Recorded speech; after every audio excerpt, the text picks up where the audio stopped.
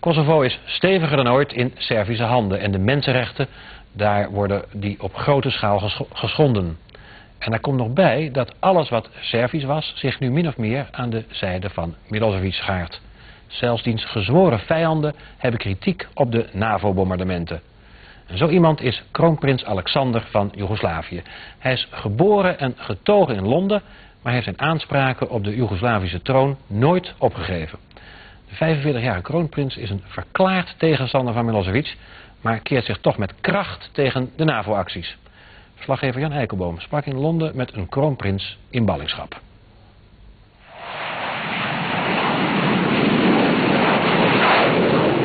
This nightmare cannot go on. The bombing must stop today. The work must start to heal.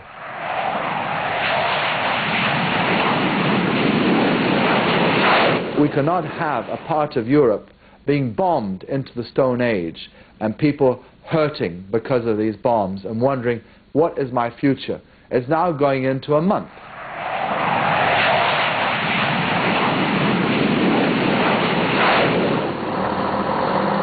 Het is een onopvallend pand in de buurt van het Londense Hyde Park. Hier is het kantoor van de kroonprins van Joegoslavië. Al zijn hele leven lang woont hij in ballingschap. Kroonprins Alexander. Hij heeft nooit de hoop laten varen dat hij eens de troon zal bestijgen. En dat hij koning wordt van een vrij en vooral een democratisch Joegoslavië.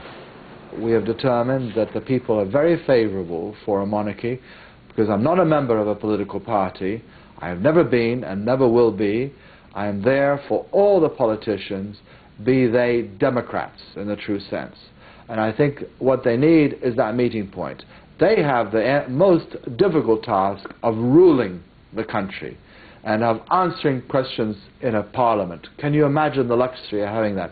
And a free media, a media like yourselves in Holland, who you can ask questions to politicians and point your finger and saying, hey, you're corrupt, you're a mafia, or whatever it is like that. We need the controlling factor of that.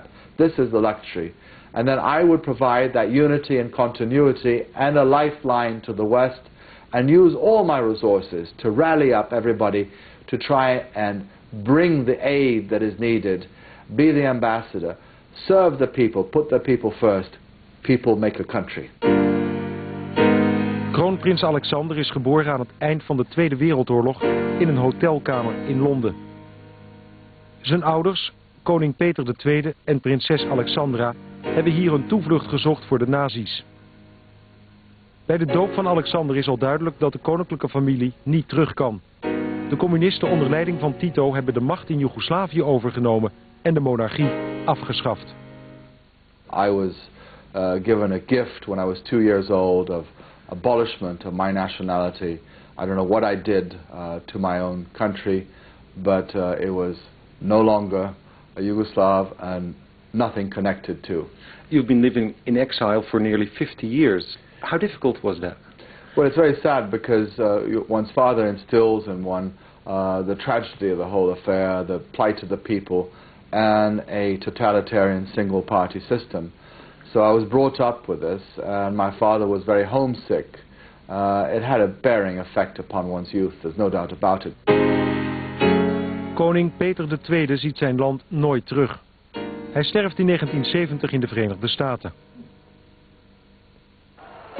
Na de val van het communisme krijgt Alexander in 1991 wel toestemming zijn land te bezoeken. De kroonprins wordt toegejuicht door een dol enthousiaste menigte. It's a day I will never forget. To come to one's homeland that one knew about historically, that one was attached by love, and to be faced with hundreds of thousands of people was quite an effect.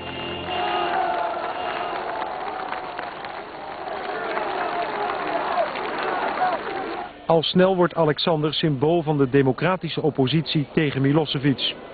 In betogingen wordt zijn portret meegedragen. De kroonprins spreekt demonstraties toe. Dragi Srbi, draga braćo I sestre. De demonstranten krijgen uiteindelijk geen voet aan de grond. Milosevic weet met succes de democratische beweging monddood te maken. For any of us, and I'm talking about the people, because people make a country, who wanted to bring democracy, were really castigated. The tragedy is we could not even communicate properly with the people because he has a superlative television system, electronic system that communicates with the people. Yet every foreign secretary, every foreign minister took their planes down and went to see him and shook his hand and used him. Dayton is a perfect example. While all of us who wanted democracy, which could be the only solution, were forgotten. Yet in Indonesia, everybody was on the street screaming for democracy and the demise of the dictator. The West, particularly the United States, said to the dictator, go. Not with us. They wanted their man. Volgens kroonprins Alexander zijn de luchtaanvallen een volledig verkeerd antwoord op de hardnekkige houding van Milosevic. De bombardementen op Servische doelen werken alleen maar averechts. I think they're a disaster. I don't think any planning took place because the airstrikes are not hurting Milosevic. I would say he ventured that he wanted to be hit by these missiles. They're hurting the people. And the people have no option but to put their arms up and say, we in fact back the government. This is only making Milosevic stronger. It is making him stronger. I wouldn't say for long, but it's making him stronger. And now we're coming into 4 weeks closely. I don't see an end to in the tunnel. I don't see a light because it's the 50th anniversary of NATO. Nobody wants to lose face. The people of Yugoslavia are suffering, and I mean everybody.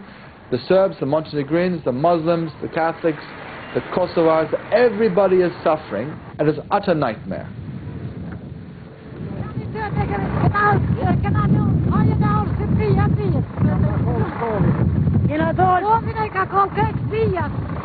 I think what we need, the best medicine, is really democracy, for once and all. I mean, this is it, democracy. And the West did not do anything. European Union was clinically dead, burning up fossil fuels, flying people around. It achieved absolutely nothing. Look where we are today.